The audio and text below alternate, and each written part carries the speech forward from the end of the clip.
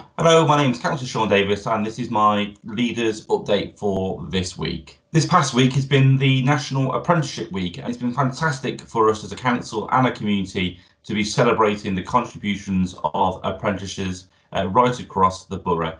As a council, we employ around 100 apprentices, and they make a fantastic contribution to the work of the council, and we really value the role that apprentices have in our local economy. In normal times, we would have the National Apprenticeship Conference, which takes place in Telford, set up by the council, which is one of the biggest in the country. But of course, with COVID, we weren't able to get on and do that. So that a lot of the activity has been moved online.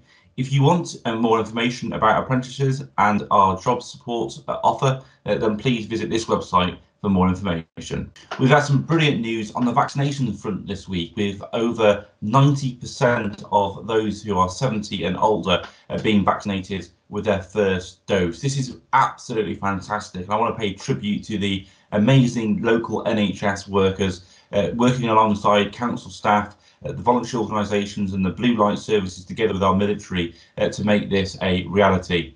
The moment we were able to secure that national supply of vaccinations meant that we were able to then ramp up the vaccination programme here in our borough, making that the case for more vaccinations to be provided to Telford and Wrekin. So if you are over 70, regardless of whether you've received a letter from the NHS or not, you can go and get your first vaccination. And I'd ask that you contact 119 in order to book your appointment. As always, stay safe and be kind.